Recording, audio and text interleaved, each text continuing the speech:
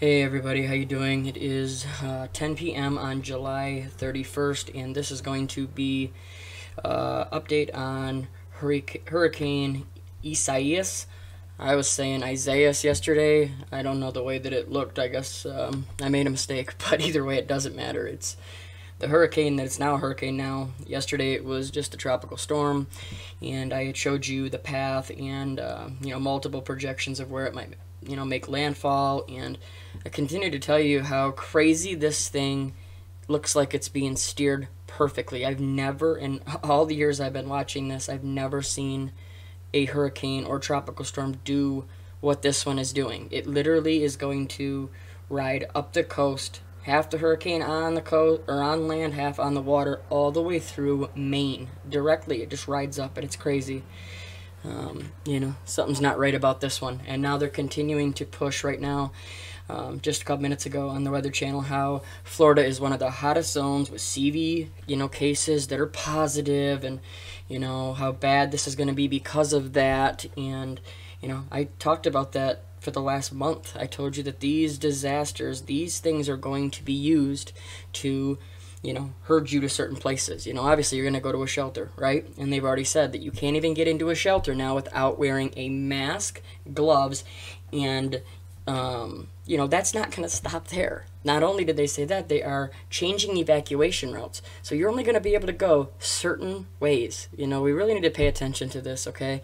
Let's check the forecast right now. I have the GFS, I have the second GFS model, and I also have the European model up, and we'll just run through these real quick. The funny thing is that yesterday it wasn't a tropical storm, and they had predicted it to stay as a tropical storm. And when I ran all the forecast models, it had it going all the way to borderline Cat 2, Cat 3. Well, today, all the pressure is actually dropped where it's going to hit on the coast, and now it's a hurricane. So that's why we have to watch this. They are always all over the place. Remember all the ones in the past that we know have been manipulated, but you had Hurricane Michael, Dorian, both of those literally went from 1s to 4, 5, category 5s within, 24, 48 hours. So you definitely need to pay attention to this. All right. This is the main GFS. This is the one they're going to, this one and the European are the two they're always going off of if you're watching any radar. Let's watch this. Watch how it comes in here. Right now it's Cat 1. When it makes landfall right there in, looks like Fort Lauderdale, pretty close. It says the pressure is going to be around 1,000, which is going to keep it at, a strong tropical storm. Okay? But look how it runs all the way up the coast. It makes at least 3 landfalls for most of these. It comes back out, goes in. Now it's actually hitting a little lower. It's even hitting South Carolina and North Carolina, and then it just runs all the way up. And this thing does not stop. It goes all the way up through New Jersey, Boston, New York. It literally goes all the way up to Maine. I've never seen anything like this. It's honestly like they're steering it perfectly up the coast, and the way they're pushing, how the cases are exploding, and now they've had to stop testing due to this hurricane coming in because they have to prepare themselves, so they can't test anymore. There's definitely something up with this storm. Whether it's going to only be a Cat 1 or it strengthens, that's not probably what you need to worry about. You need to worry about being prepared because of what the positions they're going to put you in when these storms start hitting. So let's look at, this is the second GFS, and this one actually, this is the one I was showing you yesterday, and it's actually calmed down. Every one of them keeps it almost over right about 1,000 for the pressure, but it's definitely the path that we need to watch. But here, see, this one has it hitting still, somewhere around a Cat 1, maybe tropical storm, right there, and it just runs up the coast all the way out. That model has a lot more of it staying on land, which hopefully would weaken it, but we just don't know.